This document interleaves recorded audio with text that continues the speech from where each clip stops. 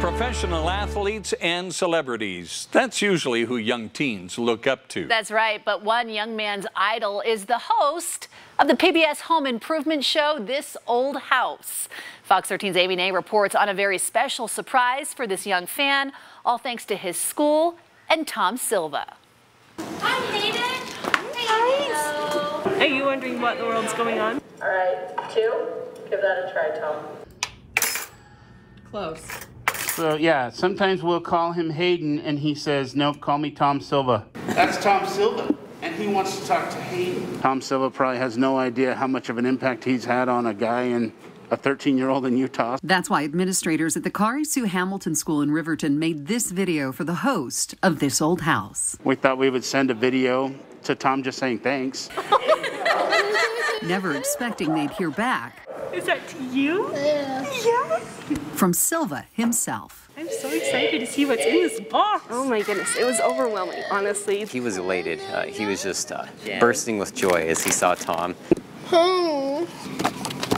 He'll say all the time that he wants Tom Silva to say, hi, Hayden. And that was the very first thing he said on that video. Hi, Hayden. I was watching your video where you were organizing all the silverware. Good for you. And you have to practice doing that all the time. It's like I practice with my tools. They're tools.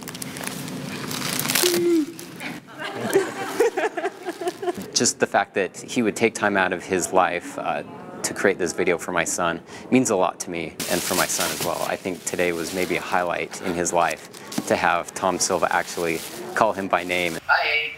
To Hayden, I'm going to put a little note on it for you. What is that?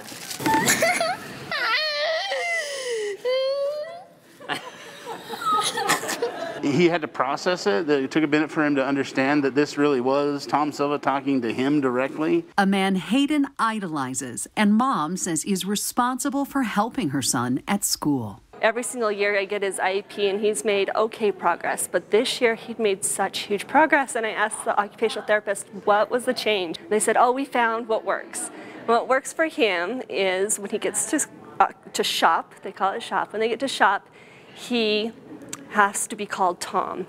And he's working in his shop, and then he's motivated to do his occupational therapy.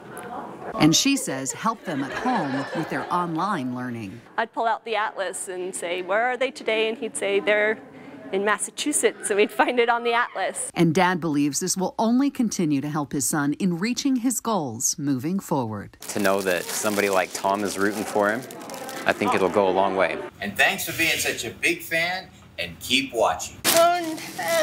Amy Nay, Fox 13 News, Utah.